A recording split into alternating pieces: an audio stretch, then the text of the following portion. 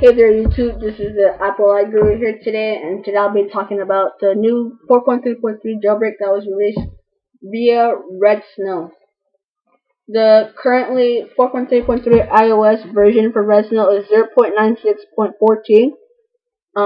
This jailbreak is tethered, which means when you boot your device, you have to reinstall a jailbreak, and the devices this jailbreak is compatible with is the iPhone 4, iPhone 3GS, iPod Touch 4th Gen, and iPod Touch 3rd Gen, and the iPad 1, not the iPad 2 yet.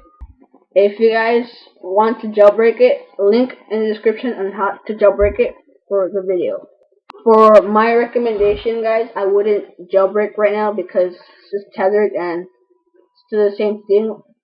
4.3.2 and 4.3.3, not that much of a big difference, just the location services if you guys are really pissed off about that. But really guys, that would really be worth it just to update to that little 0.1 if you guys don't really care about location services.